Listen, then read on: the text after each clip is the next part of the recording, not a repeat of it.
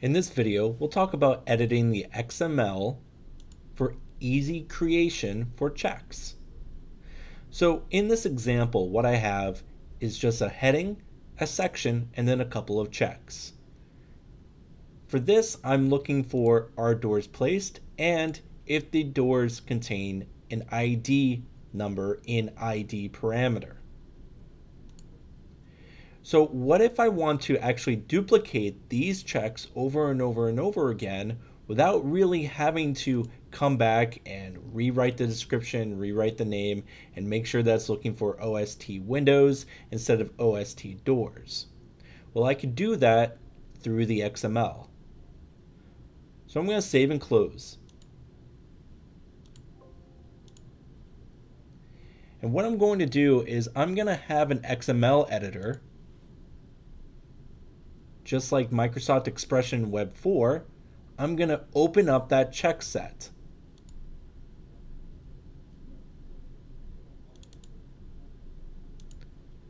So here, I open up that check set. Now something to note here is that this XML shows exactly how this check set is built. Not only that, each one of these line items, for the most part, contain an ID number. These ID numbers, if you want to be able to copy and paste these over and over here inside the XML, these ID numbers need to be removed. So I'm going to come over here and just remove the ID numbers from each one of my line items.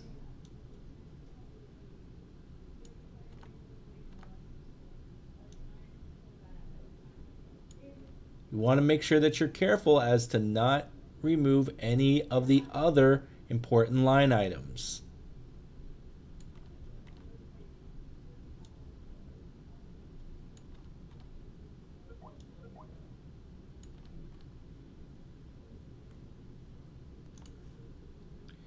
When you're done editing the XML to remove these line items, the ID numbers, you can save the XML and open it back up, and it will work correctly.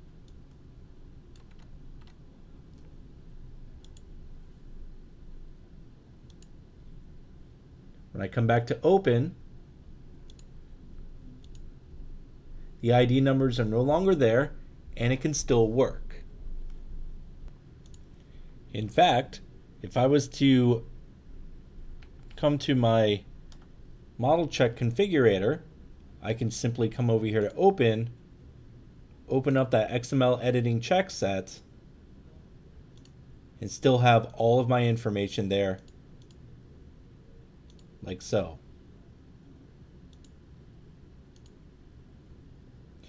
Now I'm ready to actually edit my XML. Something that you should notice here is that where it says heading, it also needs to have a slash heading here to end that line of text or end that line of code. Same thing here with section, section, check, check, check, and check. So if I need to create more checks here, what I'm going to do is I'm going to create it under my section here. So I'm going to add in a new line item here, there. So here, this will contain my new section of new checks. I'm going to copy all of this here right up to my architectural heading, and I'm going to add in windows. So I'm going to just copy this whole set of text here. Now, I'm not going to just go ahead and paste right here on line 18. Instead, I'm actually going to come over here to a notepad and paste it here. The reason here is so that I can actually edit this, do a find replace, and replace everywhere that it says doors to windows. So I'm going to come up here to edit, replace, look for doors. I'm going to type in Windows. I'm going to click Replace All. Now I could have manually have done this, but you can see that find replace helps me out a lot.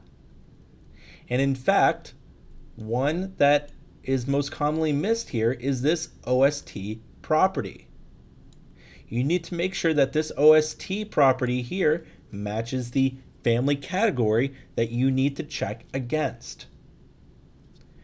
Something else to keep in mind is that I'm looking for doors that ends with an S. Here, in my failure message, this just has door, so I need to type in the correct verbiage. If I'm happy here, I can highlight all of this, copy it, come back to my XML, line 18, and hit paste. I'm going to go ahead and save this now. And when I come back to Revit, I can open up the Check Model Configurator and look at my configuration check set. With the configurator open, I'm going to click on Open, look for my XML editing check set, click on OK. And if I come right over here to Check Set Structure and Organization, I can now see I have windows labeled exactly the way that I need it to be, looking for the exact OST category, failure message, and description all edited. So let's go a little bit further. Instead of just doing checks in the same heading or the same section, I'm going to add in a new heading labeled MEP. I'm going to look for lighting fixtures. So what I'm going to do is look for where my heading ends, which is right here on line 29. I'm going to add in a new line item. What I'm going to do is I'm going to copy this whole entire area here, do a copy, and then come over here to my notepad and replace it here. Instead of architectural, I'm going to just type in MEP.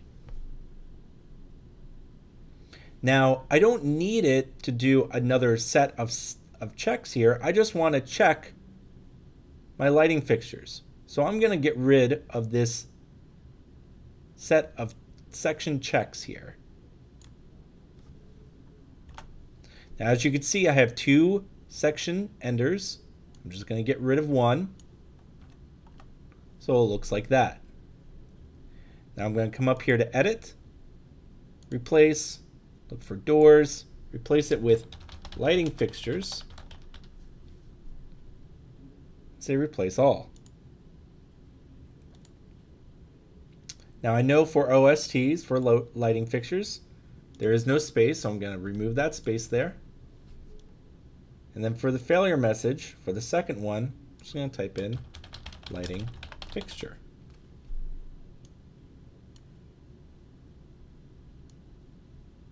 Now I'm ready. Copy. Come over here to line 30 and paste. Hit save.